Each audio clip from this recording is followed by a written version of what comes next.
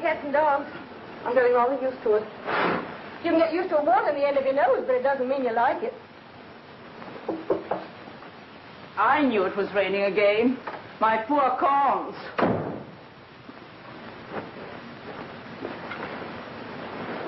You mind, Carol, dear? If I get into your bed, I'm so lonely and chilly in my room. Oh, no, dear. Get right in. How are you feeling this morning, Aunt Lou? Not very well. My poor head. Yes, my head. Sure it isn't your liver, darling? It was your liver yesterday. Was it? Maybe tomorrow all your teeth will fall out and you may break a leg. Wouldn't that be wonderful? Oh, your breakfast is ready, Carol. Thanks, Kate. You've no idea how that woman needles me when you're out of sight. Oh, you just imagine that, Aunt Lou. Kate's a grand friend. I wish she was in Timbuktu. Oh, no, you don't. If it weren't for Kate, we couldn't afford this nice little flat. It's all very well for you. You're at a nice, comfortable office all day long. But I have to stay at home listening to her giving music lessons.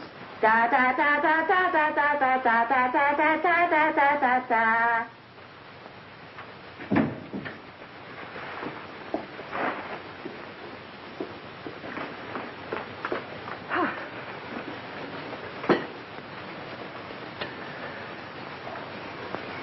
I suppose Aunt Lou will be hanging around your neck even after you marry Ronnie.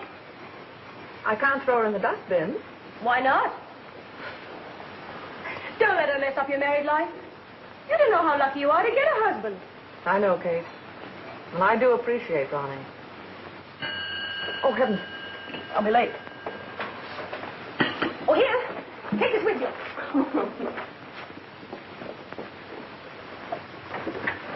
What'll I bring home for dinner? Mutton? I'll bleed if you do. Can't you think of something else? Liver. I'd feel as if I were carving into Aunt Lou. Well, how would you like some lobster, caviar, capon, and champagne? Get out.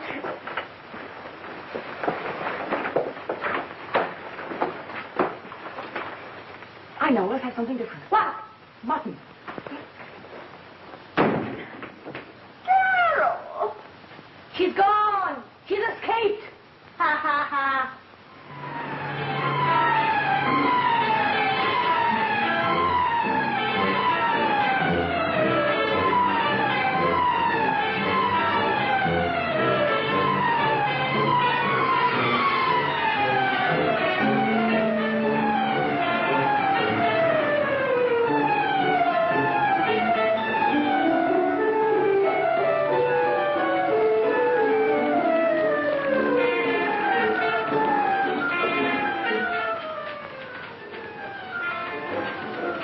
You are late, Miss Howard. I'm sorry, Mr. Tuttle.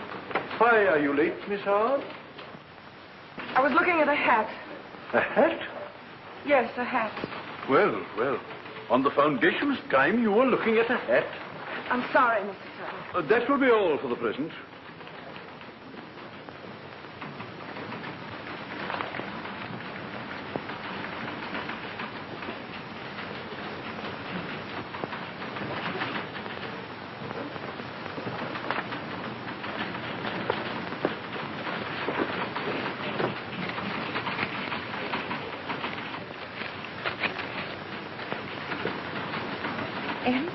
MB42893.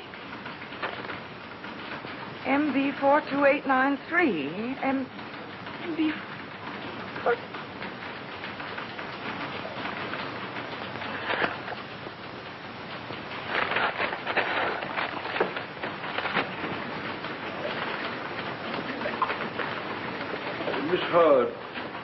Miss Howard, in your report, would you please include... Miss Howard! Well,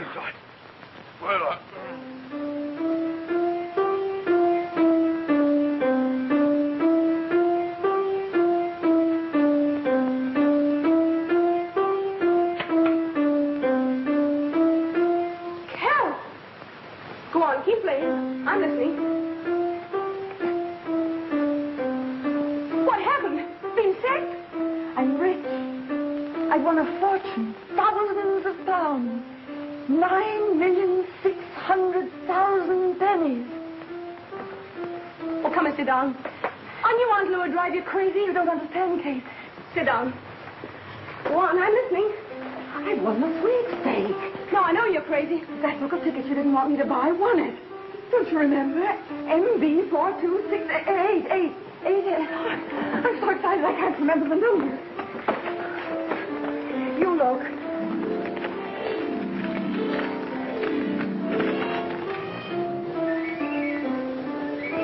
I can't believe it. Neither could I. But it's true. Thousands of pounds. Oh, think of it. I can't think. My brain's curdled. How's that, Miss Meadows? Oh, wonderful. Oh, marvelous, magnificent. Here, get your hat. Go home and never come back again.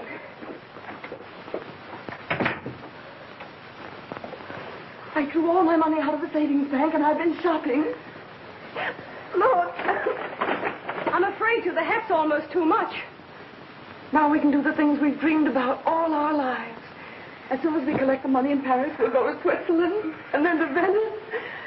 And you can have your new piano and that tweed suit. And Aunt Lou can have a permanent way to spend the rest of her life in Brighton if she wants to. Where is she? Having a bath. Don't tell her now, she'll drown. Think of anything like this ever happening to me. I'll make a cup of tea. Tea? Champagne! Champagne!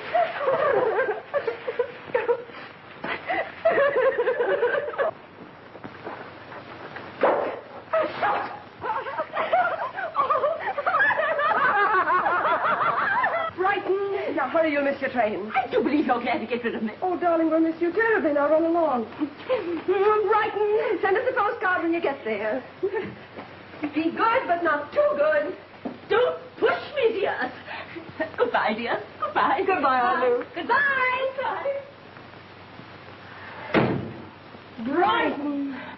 There. Stage is all set for the prodigal's return. Happy to see him. Of course. Do you realize it's been 3 years? I wonder if he's changed. Not Ronnie. Nothing could ever change him. He's just good old substantial. Won't he be happy when he hears the news? See you later. Ronnie, Oh, I'm sorry. I thought... This flat's to let, isn't it? The what? Oh, yes. Yes. Well, may I see it? The agent didn't tell me anyone was coming. Oh, I'm sorry. It's entirely my fault. I was to have let him know. If it's inconvenient, Oh, no, not at all. It's quite all right. Do come in. Thank you.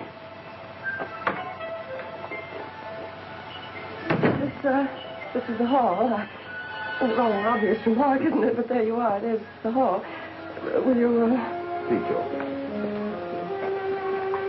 And this is the sitting room. Very attractive.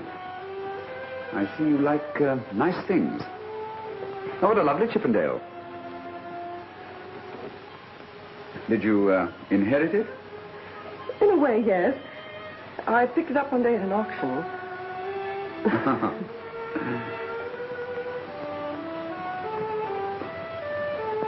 You won't find the view very amusing. Oh, yes. Yes, it's just what I'm looking for. Is it really? You see, this is one of the things I've remembered through all the years I've been away from here.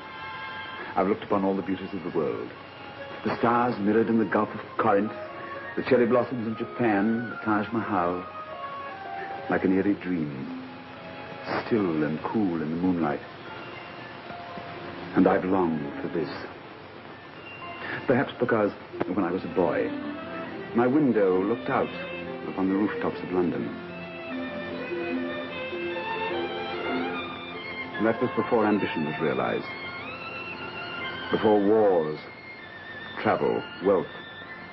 That's why I felt the need of coming back to it, of trying to recapture, not youth, that's impossible, but the dreams of youth.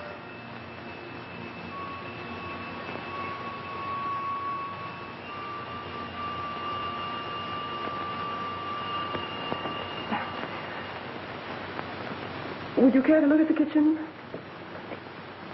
Is it a nice one? Quite. Then I'll take your word for it. I'm a bachelor, and I know a lot more about campfires in the forest than I do about kitchens. We have 2 bedrooms. I'll show them to you if you don't mind waiting just a moment. Thank you. Hello, Ronnie. It isn't Ronnie. It's a man come to look at the flat. Oh, thank goodness you cleared up this room. But don't you and me like it out. I'm just going to pick up the tickets. When Ronnie comes, tell him to save a hug for me. Right.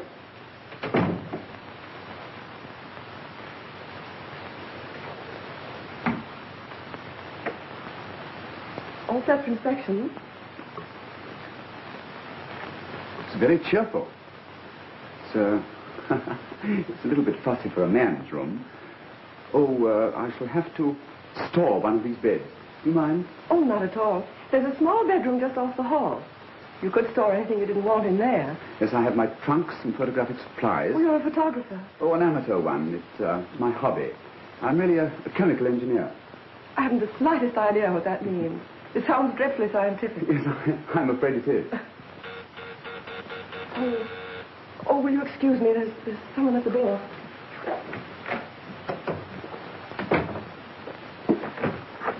Darling. Oh.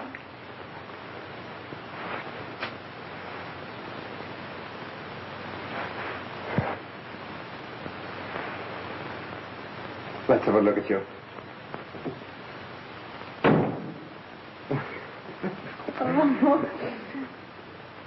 Oh, I'm so sorry. This is my fiancé, Mr. Bruce. Mr. Lovell, Gerald Lovell. Mr. Lovell was looking at the flat. Oh, how do you do? How do you do? Please don't bother about it now. I do like your flat, though.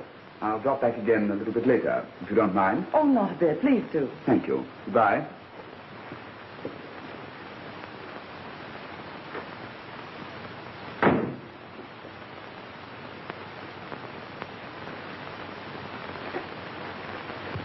I've got some great news for you.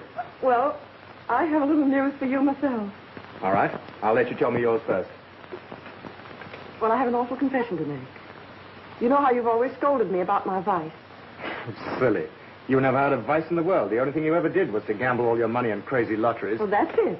My vice. And it turned into a virtue. I won a French national lottery, the grand prize. Is this really true? Every word of it. Well, what's the matter, Ronnie? Aren't you pleased about it? Why, yes, of course I'm pleased. But, What for? well, it rather takes the wind out of my sails. Well, why, Ronnie? Well, to come back and find the girl one's going to marry with an overwhelming fortune. Well, you can't think it will make any difference with me. Carol, can't you see? I've been working for 5 years in the Sudan with one end in view, one ambition. That when I got back, I'd be able to make things a little better for you. Now this has happened. And everything's so out of proportion to anything that I could do for you that... Oh, Ronnie, let's forget all about this silly money business and just pretend that you aren't going to marry a rich woman. I couldn't bear to lose you. Who's going to lose me? You aren't suggesting that we break our engagement by any chance? I don't say foolish things like that, even in fun. You see, I'm a kind of stodgy person, and, well, I'm not easily uprooted. Oh, don't worry about that. I'll uproot you. Oh, wait till you hear the plan. For our marriage? Of course, darling, but that comes later. Let's not be married here.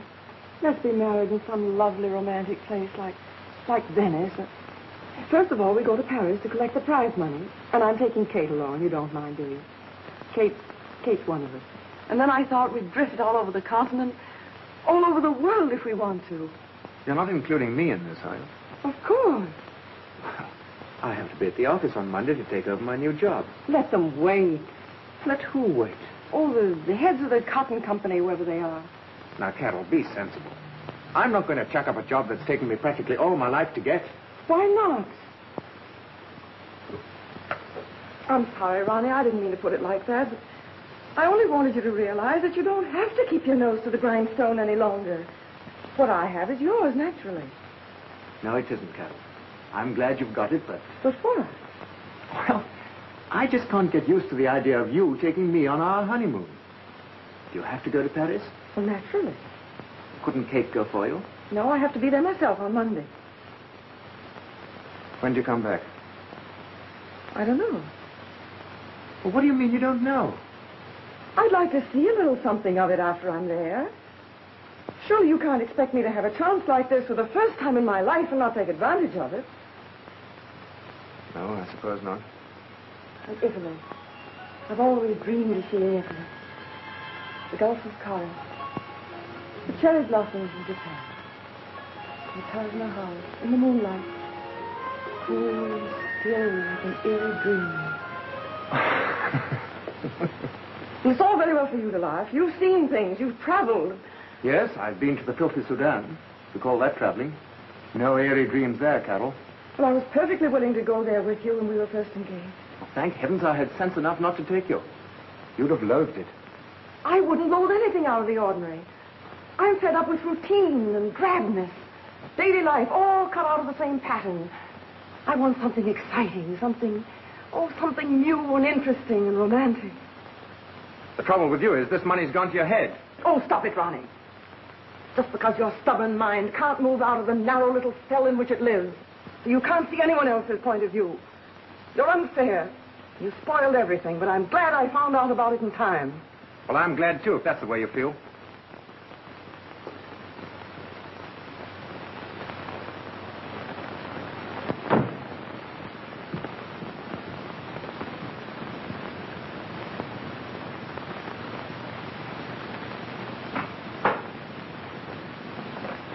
Oh. Shall I call him back? Oh, no, it wasn't anything important. Just left in rather a hurry. Now, won't you come in? Thank you.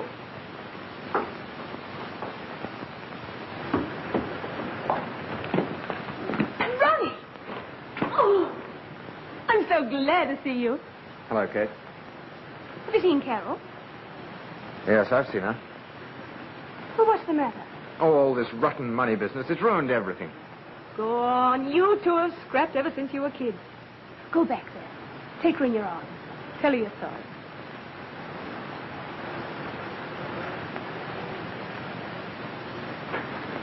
No. I see. Big He-Man stuff. Want to make the little girl crawl on her hands and knees to you. All right, Ronnie. But it's your funeral.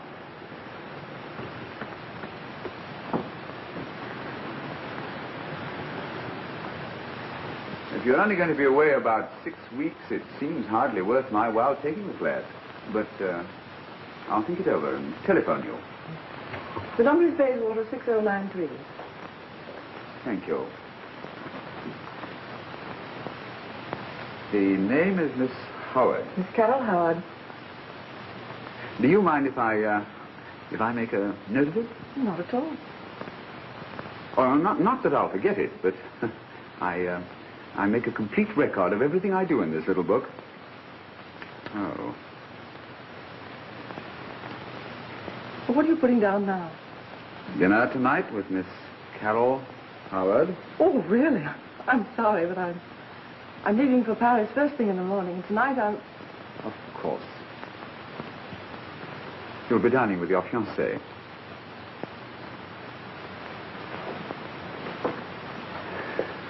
Thank you, Miss Howard, for showing me the flat.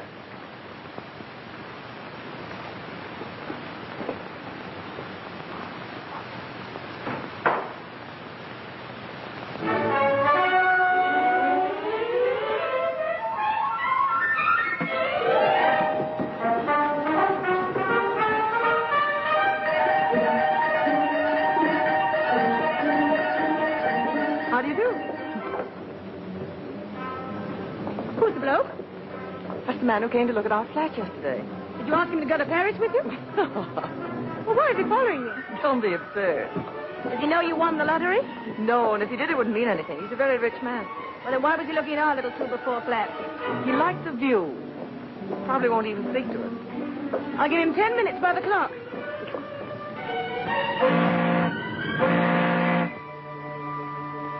Now that you've met Mr. Lovell, what do you think of him?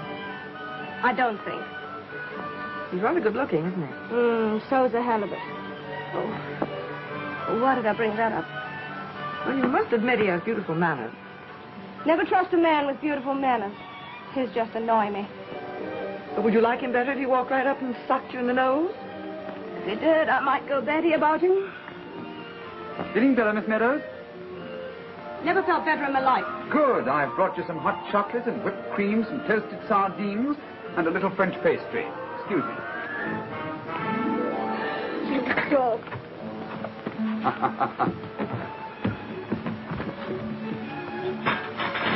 Alone at last. Oh, that was a filthy trick. Poor Kate. Nice to see you again. It's rather a surprise. Not for me. Really? Did you find your flat with a view? Oh, yes, I found the flat. But the view took a boat to Paris.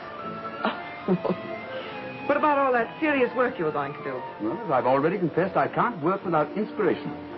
So that's why you're going to Paris? Inspiring city, isn't it? You know, I've never been there. Never? No? How I'd like to show you Paris. The Paris that I know, not the shoddy Paris that all the tourists see. Oh, thanks. That's awfully kind of you. But, you know, Kate has a marvelous guidebook. Guidebook. But I'm talking about strange, out-of-the-way places. And wild, exciting nights, ending up with onion soup in the marketplace. Kate and I will certainly have to do just that. Pardon me, madam. The lady hanging over the rail down there says she's going to die, or has died. She's not sure which. And would you mind coming down for a moment? Coming back? Well, I'll have to be back for my coat.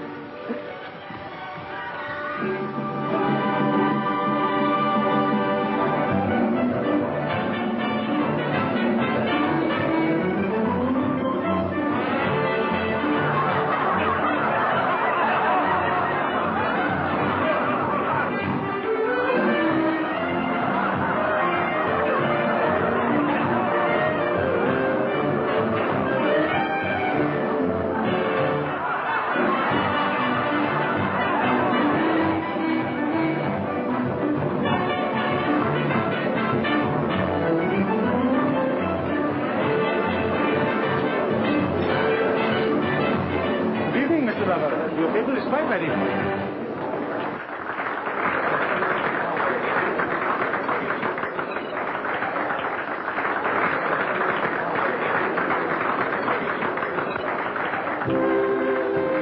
Come on, let's have a drink.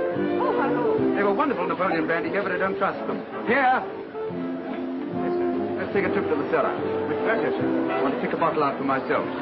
Order supper while I'm gone, will you? Oh, must we leave again? Yes. Oh, I've stuffed already. You just handed your heart to this fellow on a silver platter. Did I bow when I handed it to him? Bow. Scraped and cracked. Oh, and I thought I was being so aloof. Just about as aloof as a friendly dog. Oh, well, that isn't what worries me, Kate. What I want to know is, do you see any silver platters coming in my direction? I see him bringing you the family plate. You do like him? I'm just crazy about it. He's certainly got that whatever you call it. You know, Carol, I think I better be trotting back to London before this affair turns into a triangle.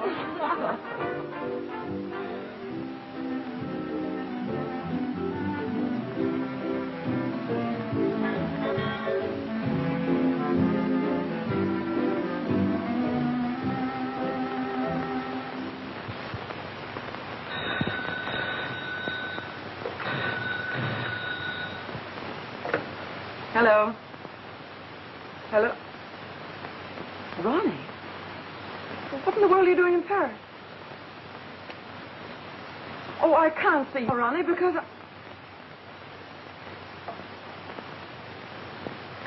Well, maybe you'd better come up, and then I can explain. Right.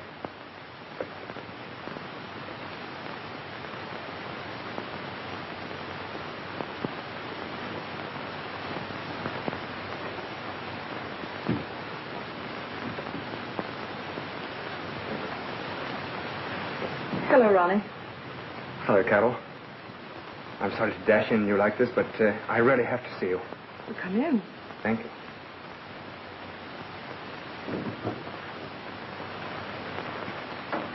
Bit different from the old flat in Bayswater, isn't it? Well, it is a bit. Are you enjoying this new life? To the full. I've been miserable without you.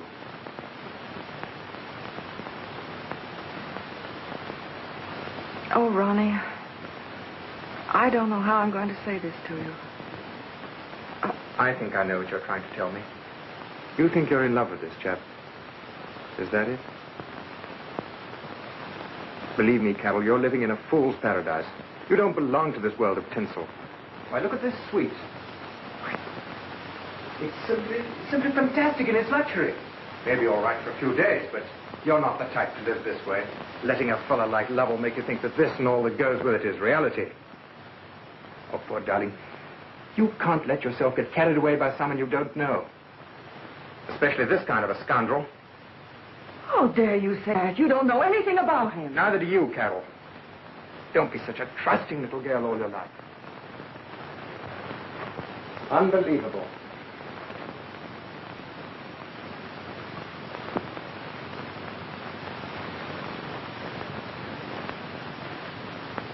Do you see something symbolic about this aquarium?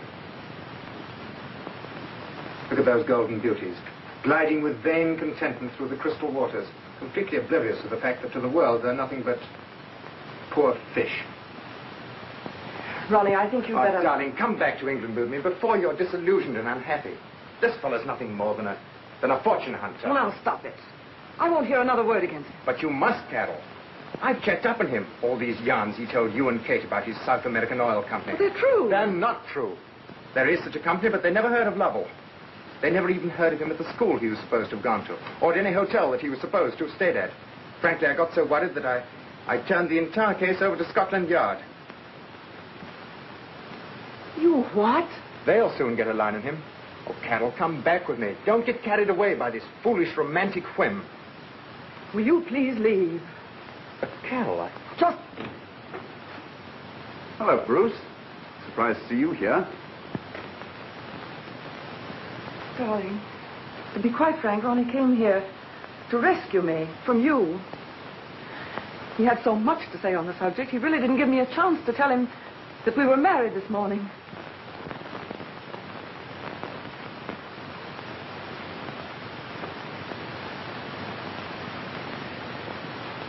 Oh, I am sorry, Ronnie.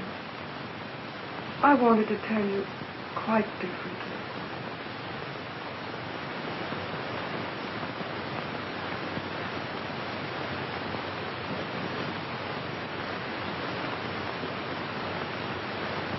I know how you must feel. I couldn't have taken it as well as you have.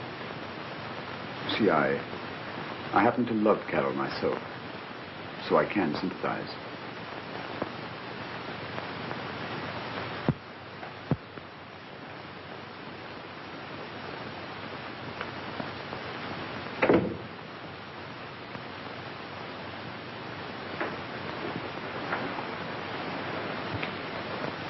Oh, darling, I'm so sorry that had to happen.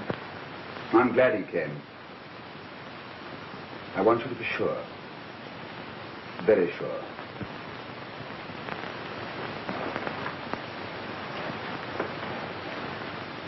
It was my fault, rushing into a marriage like this. But I love you, and that's my only excuse. Carol, you should take time to think it over. And then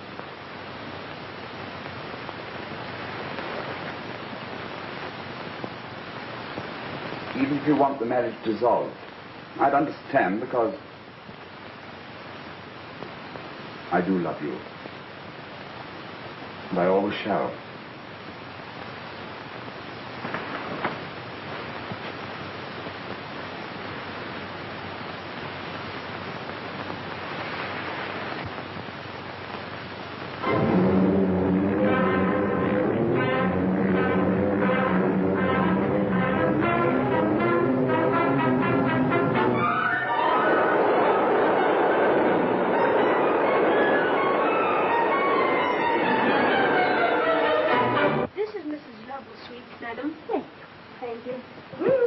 Royal flush. Yes, you're looking out on Hyde Park. Bit fancy for my blood. Don't you think Carol should be here to meet us? Not at all. She'll pop up any minute. Doesn't seem very glad to see us after all this time. She will be so sorry about this pain in my side. Which side? The left. Ah, it was right last night. Well, the pain can float, can't it? Don't go telling Carol your troubles. Maybe she's got troubles of her own. What do you mean? Chocolate. You're not letting Ronnie turn you against Gerald, are you? I don't know. I've been doing a lot of thinking lately. Perhaps I made a mistake leaving Carol alone with him. If I'd have stayed there, she might not have married him. Then you are worried. I suppose I am. I'll know more about it when I see Carol. And if I find she's not happy... Ah. I'm afraid you'll find Carol ridiculously happy. Hello, Kate. Hello, Gerald. Nice to see you again. I suppose this is my Auntie Lou? She can't answer. She's got to get rid of the Adams apple. It was Kate who said those awful things about you, not me. I didn't open my mouth. I don't blame Kate. She's a good friend and she's Carol's interest at heart. Won't you sit down? Thanks. Darling. Aunt Lou. And Kate. Oh, Carol. Now you are looking fit. She has a pain in her side. Which side, dear? Well, it floats. Carol, darling, Kate's got a pain, too. Really? In her heart. She's been worrying about you ever since our marriage. Oh. Oh, Kate, I've had too much of heaven. Oh, I'm glad. I just wanted to check up on Joe. I wanted to see if he was doing right by our Nell. Oh. Oh, excuse me. Yes. It's for you, darling. Something about the house, I think. Well, I'll answer it in the next room. Right. Will you put this call on the other telephone, please? Thank you. Sit down, darling. We'll have tea up here. Let me look at you, Carol. Have I changed? No. But Gerald has. I don't think he's looking so well. He isn't, Kate. I'm worried about him. He had a heart attack in Venice. It was really quite frightening for a moment. You see, he was rather badly hurt in the war. Sometimes he gets the most dreadful pressure in his head. Yes, yes, all right, I'll take care of it.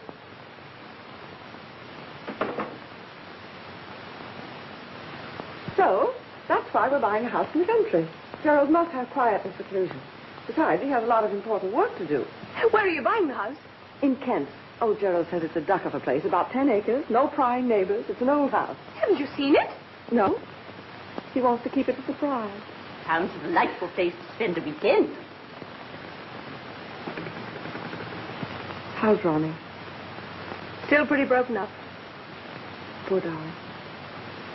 Of course, you can see now, Kate. It was nothing but jealous. I suppose so. Oh, come in. Don't order much for me, dear. My doctor has put me on a strict diet. Can you have tea? Assorted sandwiches? And a little hot muffin. Oh, yes. How about some pastries? That sounds very nice, dear. And you order whatever else you like. I'm going to go take off my bonnet. Waiter, have you got those little meringue things? The chocolate and the cream and the cherries on the top. Gerald.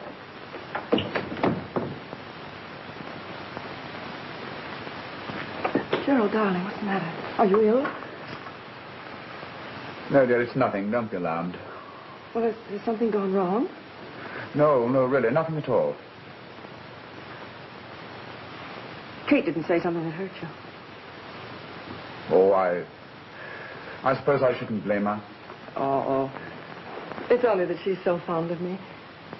And now that she sees how happy I am... Of course, dear, I understand.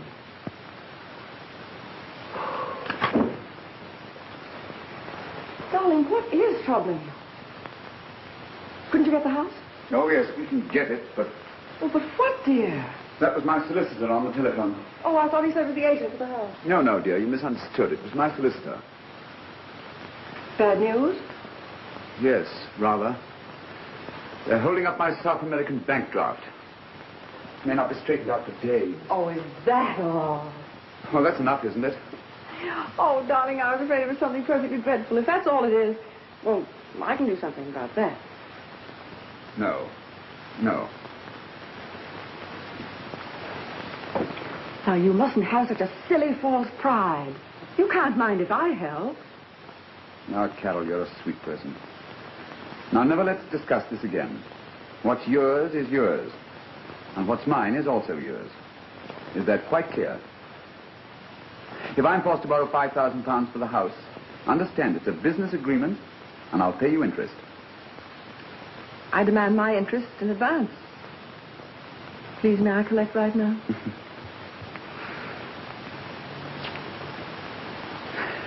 Now for the first part of this foolish agreement. I'll have your signature to a paper. Certainly. What is it? Oh, something in connection with the purchase of the place. It's full of to which, to whom's, whereas it's, whomsoever's, and a few parties of the first part. Oh, where do I sign? There you are. Aren't you going to read it? Have you read it? Of course I never sign anything I don't read. Is it all right? Of course. Then why should I bother to read it? One more, dear.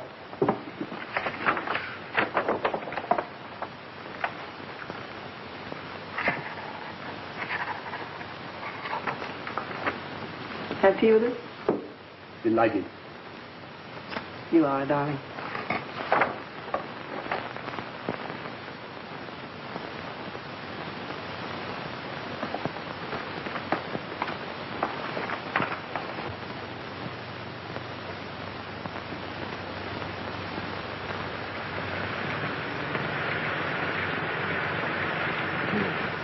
Here they come, Uncle George, Master and Mrs. Here they come. Car's coming up the drive now, it is. Yes. I'll run and let them in, I will. No, my girl, you won't do nothing but a short way. You're too excited. You're all of a tremble where you might go and mutter or stutter. Fall over yourself or something. You'll take this trash into the kitchen.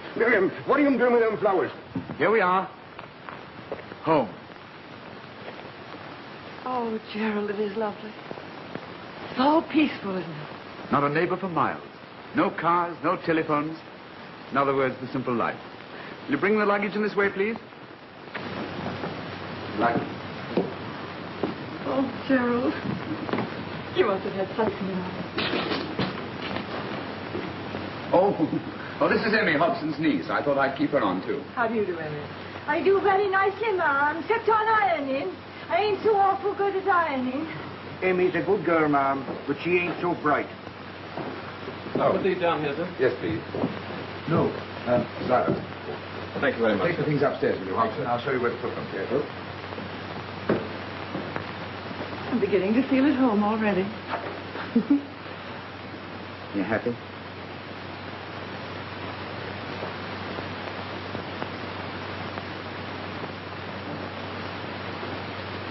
I'll be back in a moment.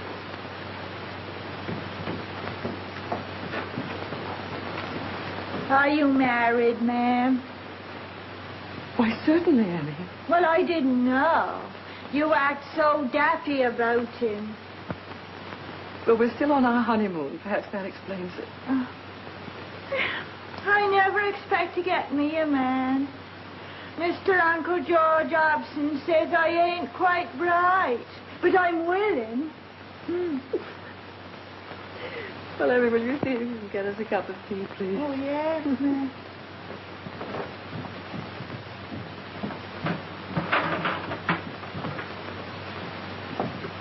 Oh, sir. I'm sorry, I quite forgot to tell you a parcel arrived for you this morning. No? Where did you put it? Why, in the cellar, sir. I told you to keep out of there. No one is to go into that cellar but me. No one. Why? Oh, Carol, I was just explaining to Hobson. The cellar is my own private property. My darkroom for photographs and experiments. So I shall have chemicals and things that are dangerous. Oh, please don't go blowing us up with a lot of old chemicals. I'm much too happy to want to die just yet. Don't worry. I'll be very careful. Hobson, you haven't shown Mrs. Lovell your garden. Thank you, sir. Yes. I'm afraid there isn't very much to show you, madam. But what there is of the flowering shrubs to the left now...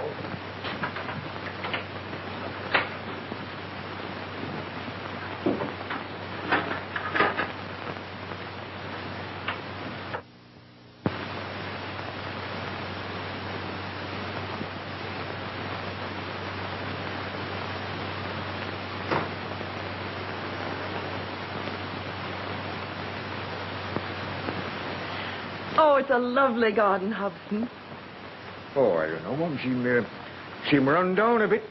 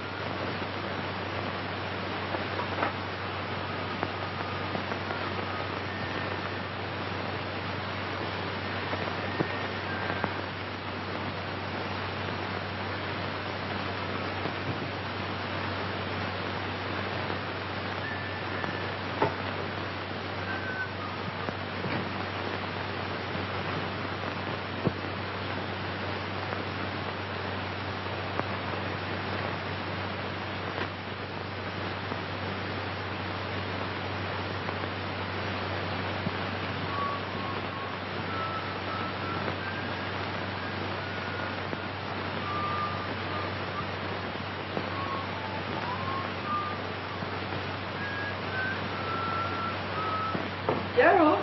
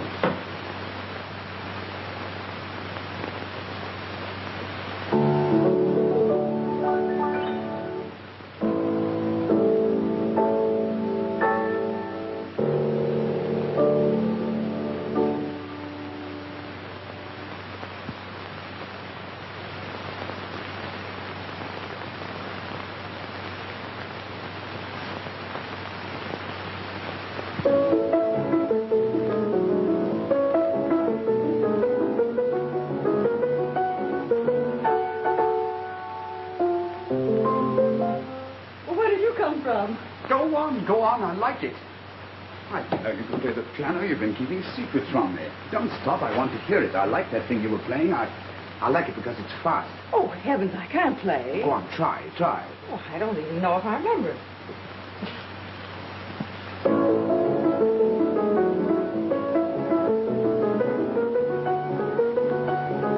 That's it, faster.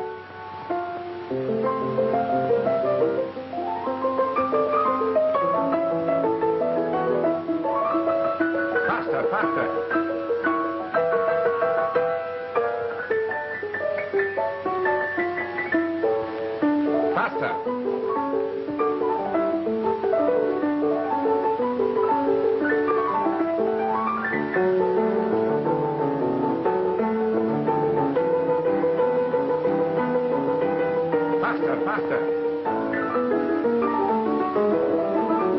I can't, Gerald. If speed is what you want, I'll have to get you a mechanical piano or a gramophone. I have a portable gramophone downstairs. I played a great deal while I'm working. Excites my mind, quickens my thoughts, makes my head spin, reminding me of the war or of a dawn. Standing in cold terror in a trench, The enemy barrage creeping up. Shells shrieking, exploding in staccato rhythm. Coming closer, closer. And suddenly the noise changes into music. Turning my first terror into ecstasy. Yes, Hobson. I thought you might like some of these, ma'am. They smell the house up nice like. Oh, thank you, Hobson. They are sweet.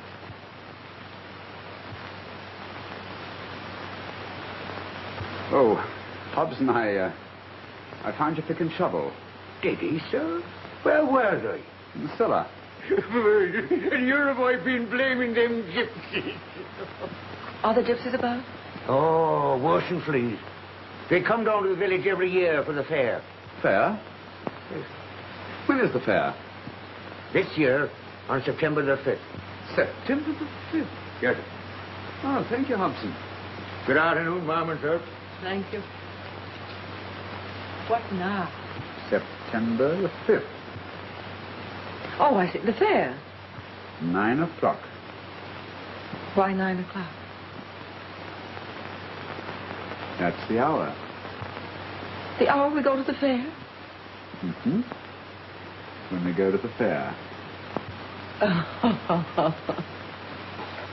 Oh, Gerald, you paid £5,000 for the house, didn't you? Yes, why do you ask? Well, Hobson was telling me that the man who owned the house was asking only half that much. Are you going to believe that doddering old fool or me? Well, there's no question of believing you. I just thought possibly you might have been cheated. No, you weren't implying because you had to advance me the money on a loan, understand, that I... Oh. But, Gerald... How can you say a thing like that? I'm sorry, it was misunderstanding. But I'm naturally sensitive about borrowing money, especially...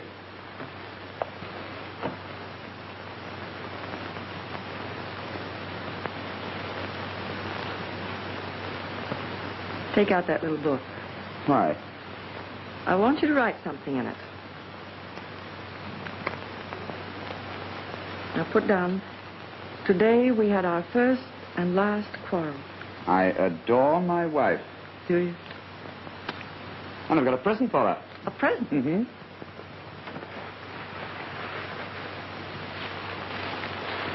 What is it?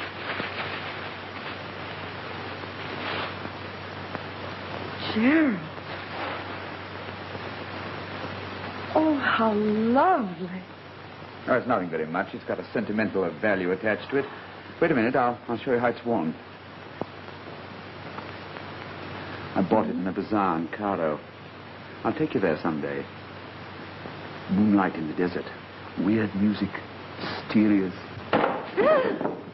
Emmy! Excuse me, ma'am. You nearly choked me.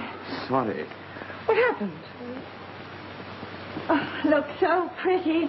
Got me all fuddled inside. That's all right, Emmy.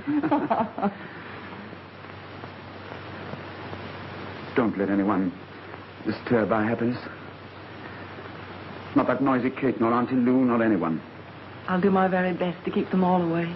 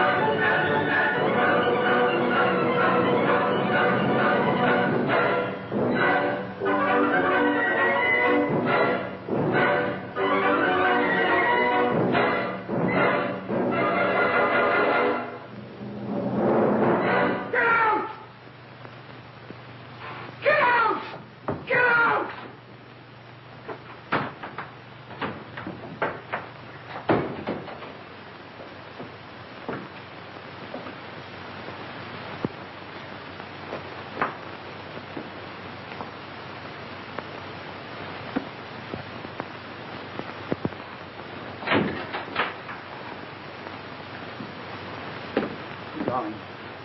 Darling, forgive me. It startled me so. I didn't know what I was doing. Let go of me, Darrell. Let go. Please, dearest. Please let me explain. I was so absorbed in my work. It's my nerves. They're almost at the breaking point. I didn't realize at first that it was you. Standing there in the doorway. Like a ghost. Yes, a ghost. I'll never forget the way you looked. Like a mad thing. Oh, Carol. Carol, beloved. Don't go away from me. Don't you see that I'm ill? Seriously ill. I don't know what it is. Something inside my head burns and tortures me. That reaches down into my heart, twisting and tearing at it. Oh, Gerald. Gerald.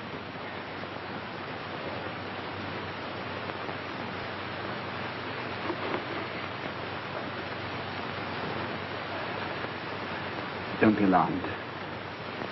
It's nothing. Just one of those attacks. They go as quickly as they come. It's almost gone now. Gerald, you must let me send for a doctor. No. No, they're all cracks. I've tried specialists all over the world. They've never done a thing for me. Darling, if you love me, you'll let me send for one. Oh. Love you. You don't know what you mean to me. My happiness, my life. I need you, Carol. Never leave me, darling. Never.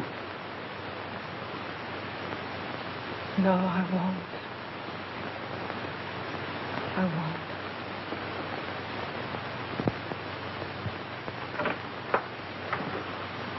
Kate! Carol! Oh, I'm so thrilled to see you. I began to think I had smallpox or something. Not being invited here till 11th hour. Well, didn't Aunt Lou explain? Yeah, she told me Gerald had been ill, but you know how straight she gets anything. Like a corkscrew. Well, Gerald is ill. As a matter of fact, the doctor's upstairs with him now.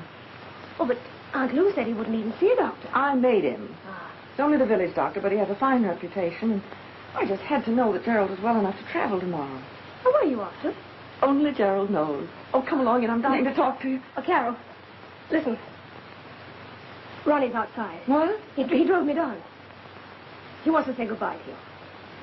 God, see him. Suppose Gerald... Oh, I'll deal with the old dragon. I'm not afraid of him. Oh, that's silly of me. Of course Gerald would understand. And he isn't an old dragon. You go along out and bring Ronnie in, and I'll get Emmy started with the tea. Oh, I'm so glad to see you. Emmy. Whatever in the world are you doing up there? Didn't you hear the front door bell ring? Oh, I didn't hear, ma'am. I thought it was all on the fair tonight. I heard the gypsies out on the road. Well, you'll have plenty of time for that later, Emmy. I want you to get tea for 3, please. Oh, but Master said I could go home early now. Now? He gave me 10 shillings. The master gave... Yes, about my wages. 10 shillings to go to the fair tonight. And he said not to bother to come back in the morning because you won't be needing me. Well, it's the first I've heard of all this, Emmy.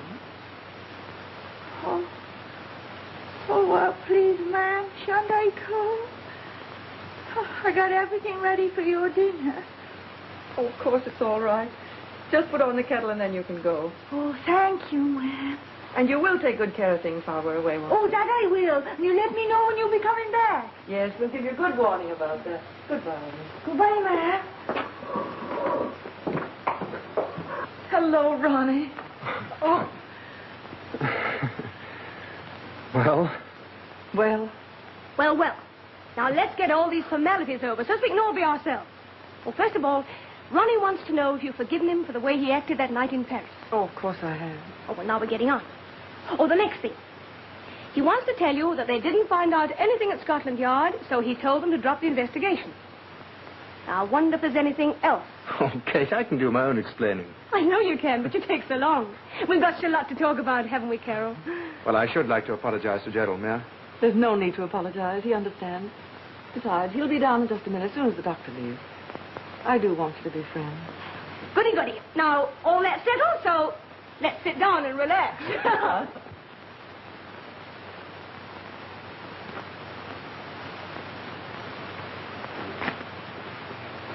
It's a pack of lies. I'm afraid it isn't. I found a definite myocardial condition. Ah. You're a quack, like all the others. A pulse doesn't lie. Yours is 120. I wouldn't advise you to get too excited about anything, to overexert yourself in any way. It's no use prescribing. I don't believe in that sort of thing. I'll leave them here. They might relieve the pressure in your head. I tell you, nothing can relieve it. Nothing.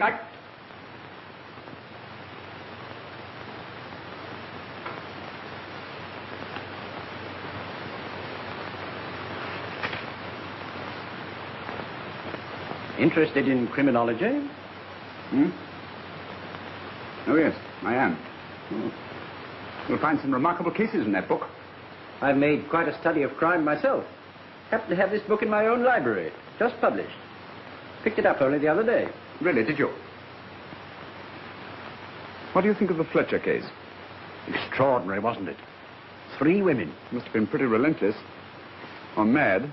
He could have been mad, you know. Oh, undoubtedly, he was mad. Then how do you account for his brilliance?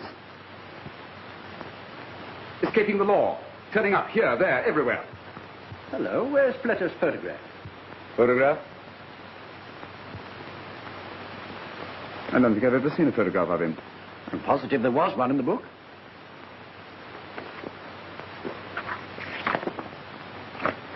No, nothing here. There's one in my book at home. I'll bring it round someday. Oh, I was forgetting. You're leaving in the morning. No, well, I can see it when I get back. I've always been rather interested in Fletcher. What type of man is he? His appearance? Fairish, sandy type. Beard and moustache. If that heart of yours cuts out again, Lovell, take some of those pills. They won't kill you.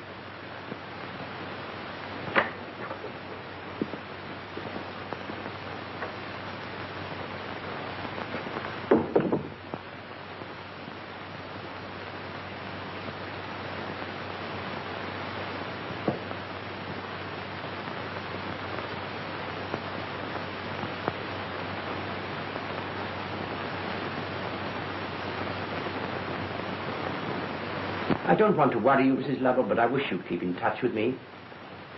And if your husband should get any worse, call me in. Any time, night or day, and we'll get a specialist. Oh, thank you, Dr. Griffith.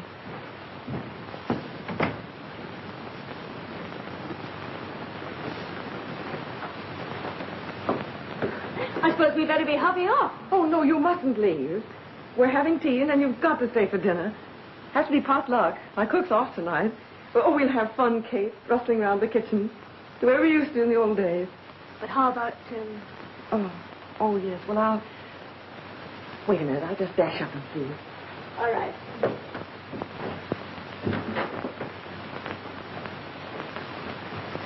Feel better about things now? Yes and no. Mind you, my feelings about Carol will never change. I'm crazy about her, and always will be. Does she seem really happy to you? There are 1 or 2 things that strike me as being distinctly odd. In what way?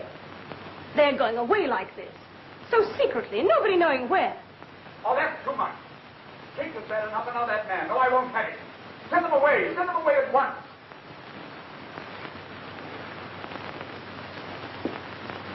Well, well. I wouldn't be a bit surprised if he wanted us to leave.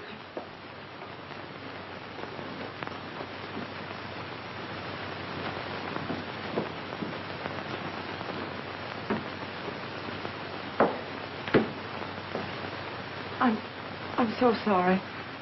You'll have to excuse Gerald. He's feeling a little off color tonight, a bit nervy and all that. We understand.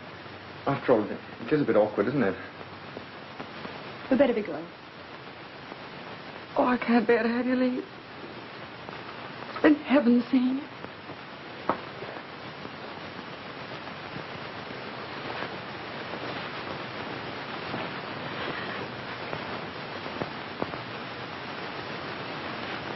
You'll write to us, won't you? Of course I shall.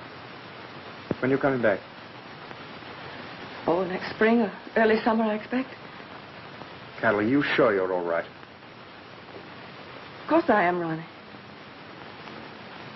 Goodbye. Take care of yourself. Bless you.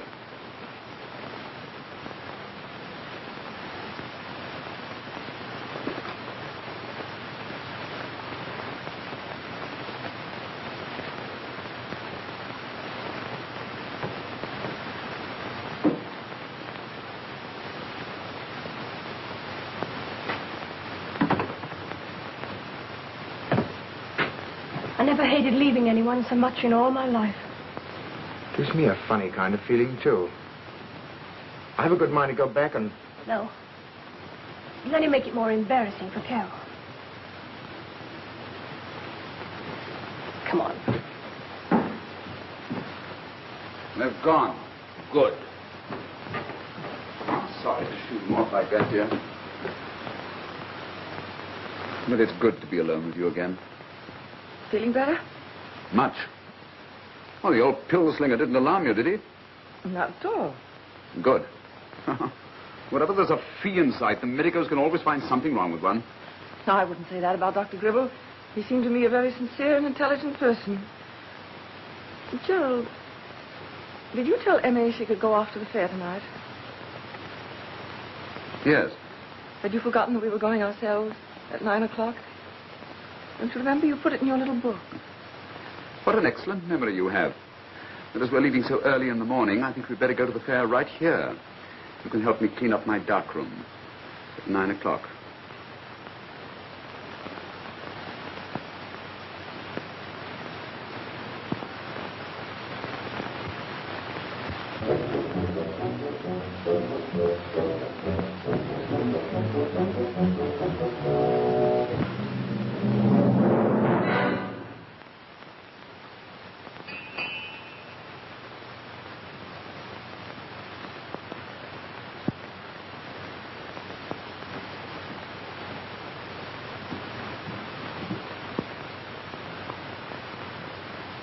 Dr. Gribble, come in. Good evening, Mrs. Lovell. I have to see a patient nearby, so I thought I'd run in and have a chat with Mr. Lovell. Oh, I'm sorry. Now, Mr. Lovell's just gone down to the village. Oh, then he must be feeling better. When do you expect him back?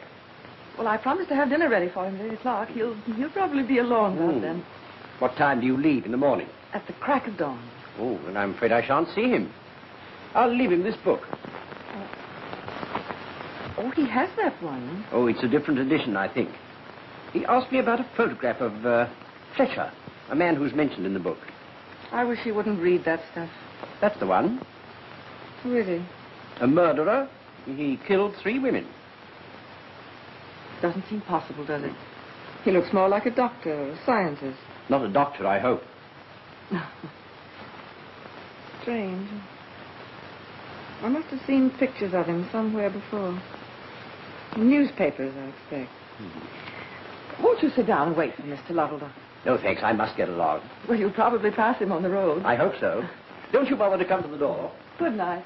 Good night. And thank you. Good night.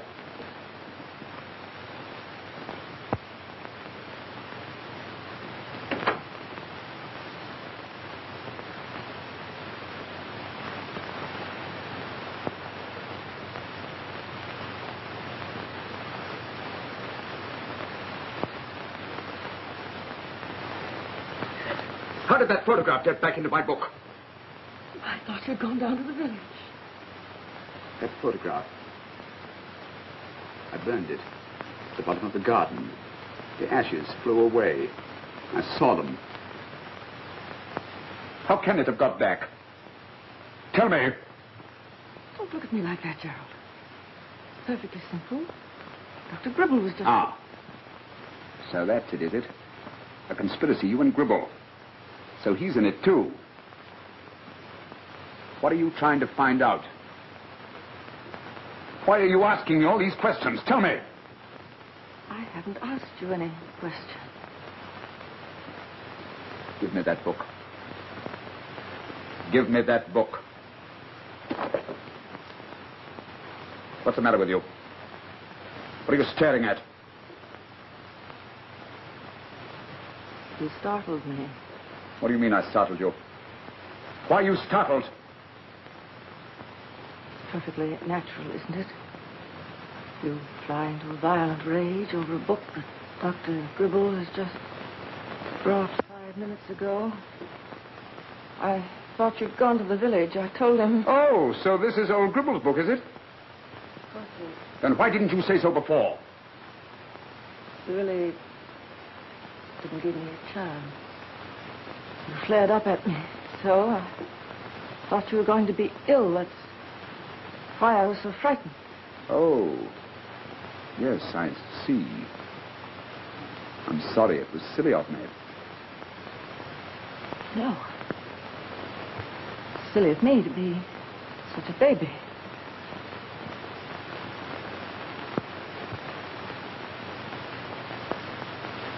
Well, don't blame me. I'll be all right tomorrow. You shouldn't look at these books. They always disturb you. Especially the illustrations.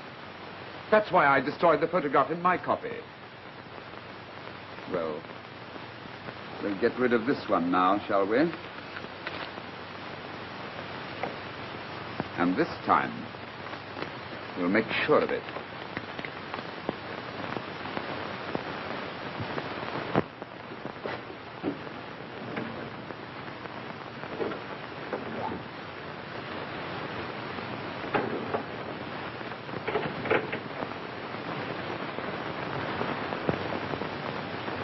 Emmy.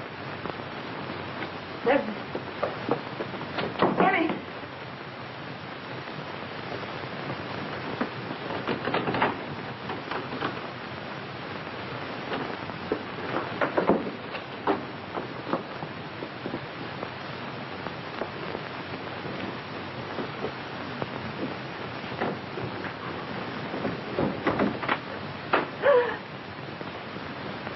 Hello, my dear. Where are you off to?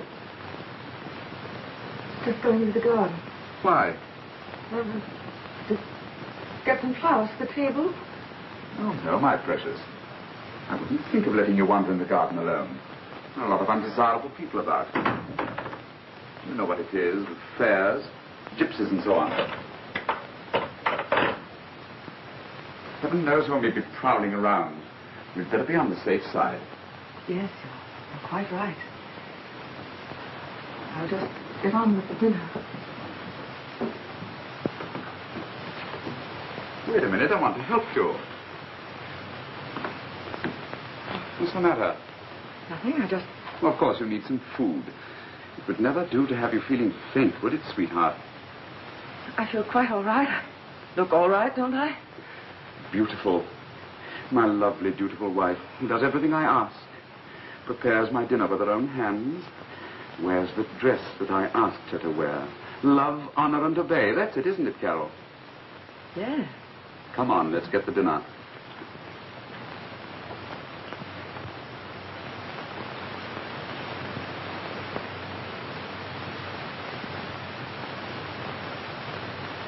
Excellent supper.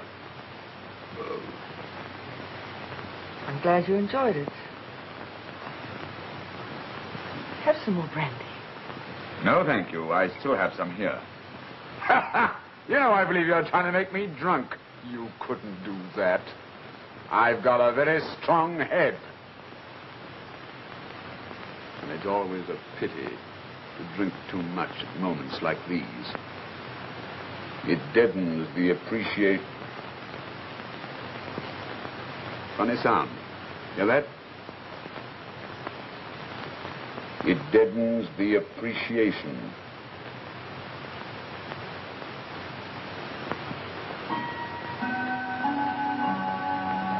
Quarter to 9. Well, that reminds me. You remember we lost the key to the clock? Well, I found it in the pocket of one of my suits. Time I wound the old thing up. Seems hardly worthwhile if we're leaving tomorrow.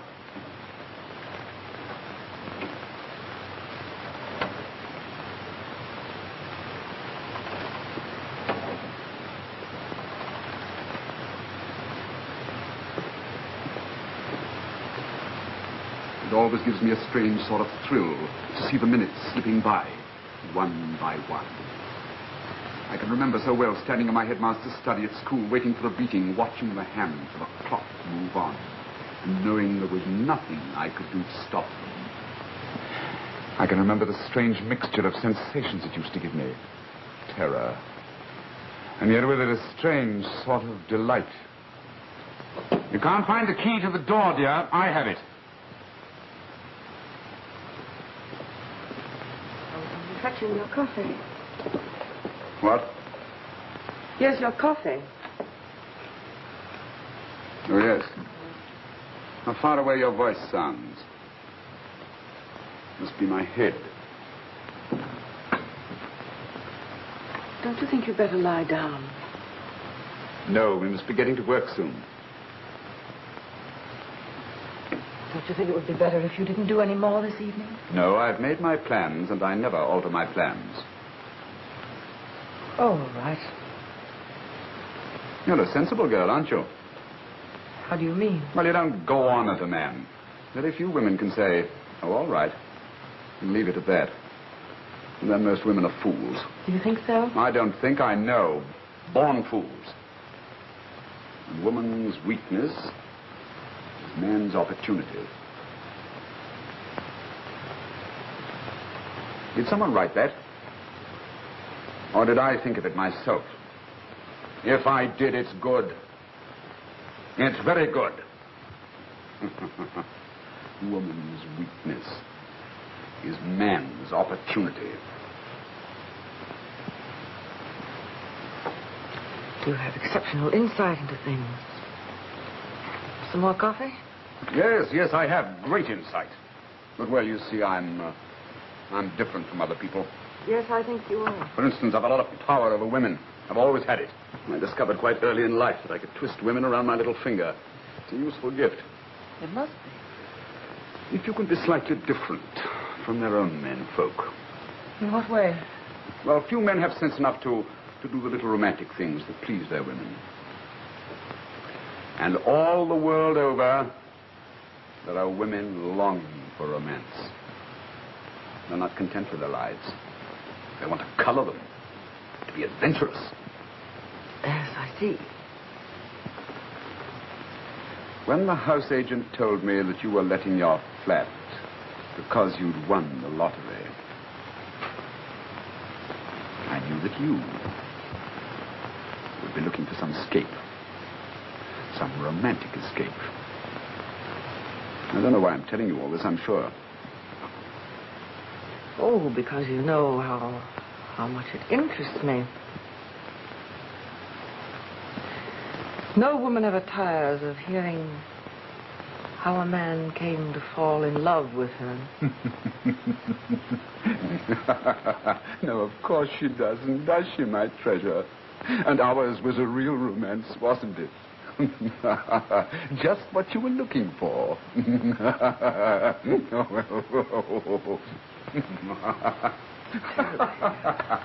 Stuffy in here.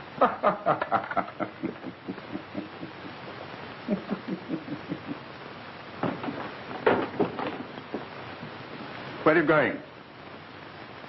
There's no air in here. You have all the doors and windows shut. What's the matter? You're shivering. No. Yes, you are. You don't need that night air. What you need is a cup of coffee. No, thanks. Oh, yes, you do. Where's your scarf? It's time to put it on. Time? Time. Because you're cold. Come and sit down.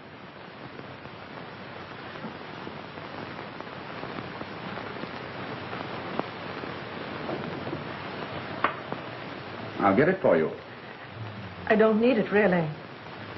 Sure.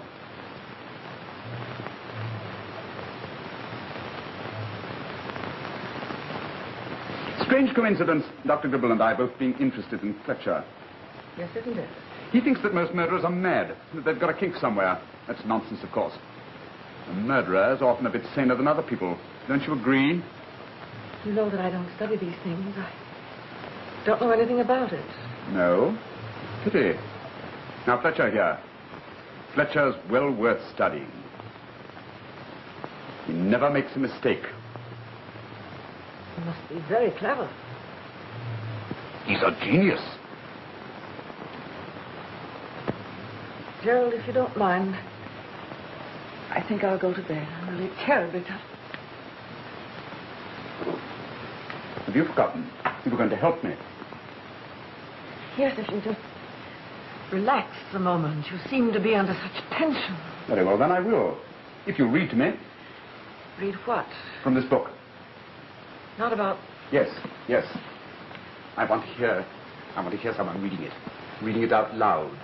Thousands and thousands of people must have read it, maybe reading it now. But one can't see or hear them. That's right. Begin at the introduction. All the best part of it's there. Oh, go on.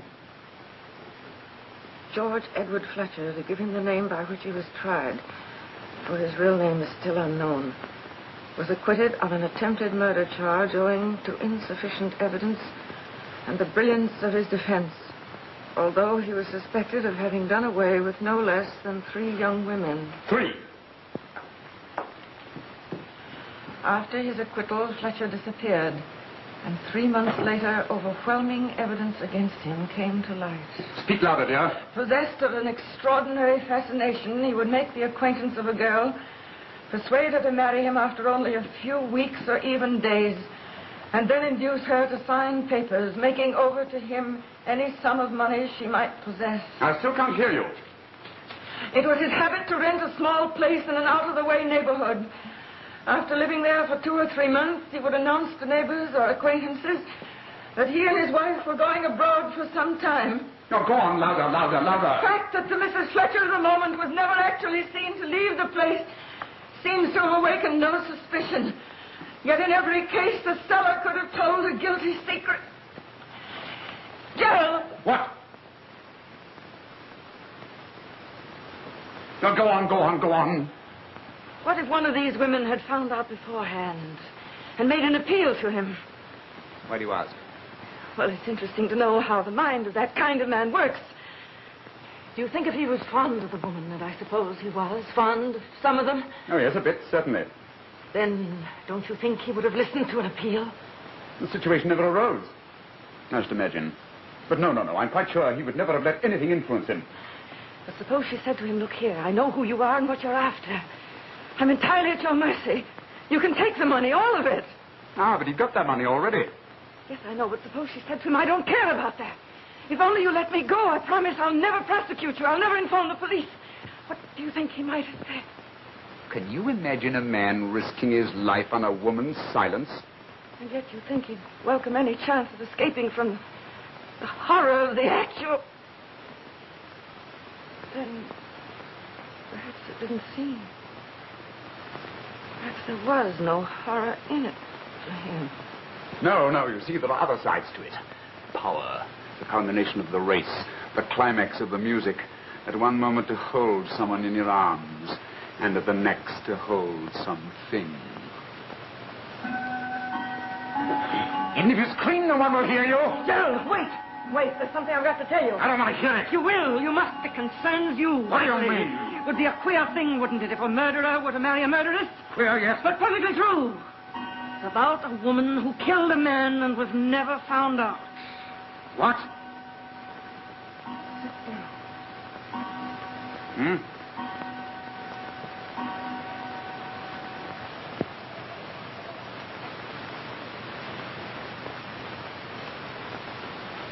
Well, what are you waiting for? I want to get the whole thing perfectly clear in my mind. The whole truth. You see, it's my own story, Gerald. Your story. I killed a man, and I was never found out. You have. No one knew about it except my mother. When was this? When I was 18. I was his secretary. He had money. I was terribly tired of being poor, and this seemed a way out. I loathed him. He was mean. He was years older than I was. But I'm married. Well? It was really he who first put the idea into my head. He used to say to me, if we're careful with our money now, there'll be all the more for me to leave you. Where did all this happen? On the East Coast. Horrible little place.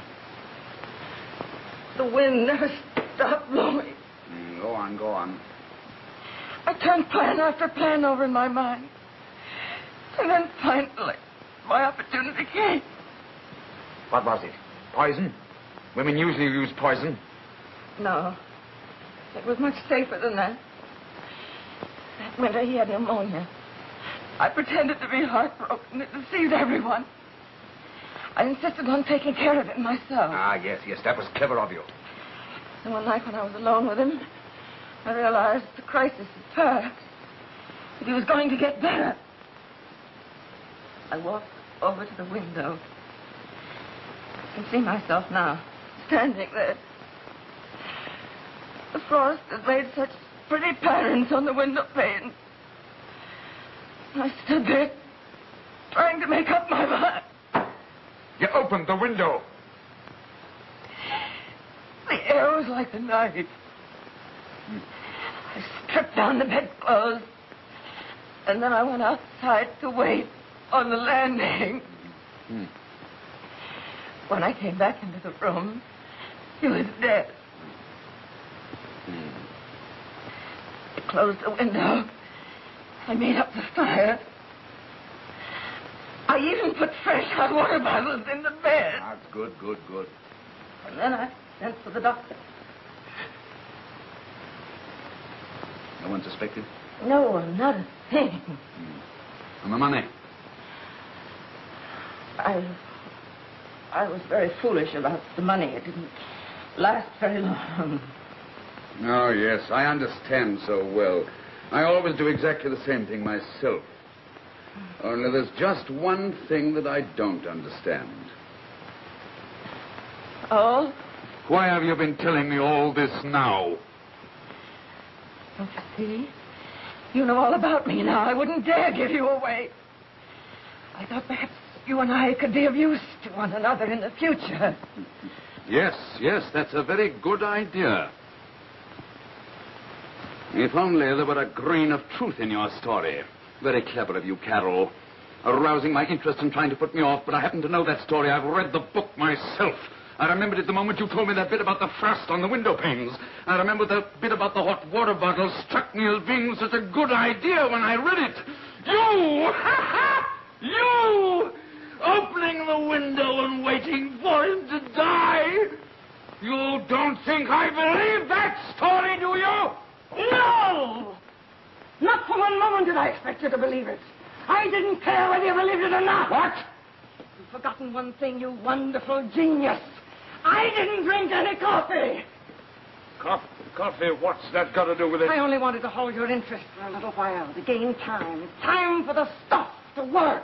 Stuff? What stuff? You're right. It was a funny coincidence that Dr. Gribble should bring me that book tonight. Gribble? He gave you... Yes. Women always use poison, don't they? Now, you mean to choke you, isn't it? You're deathly pale. It's beginning to paralyze you. You can't move, can you? You can't move.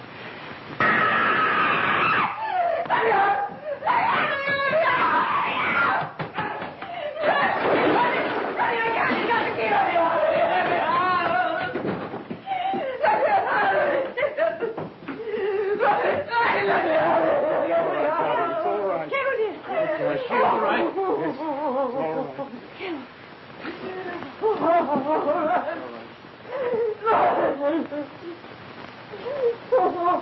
He's dead. I'm positive this is Fletcher. Strange that we both had the same misgivings about him. I made him think I find it. Brave woman.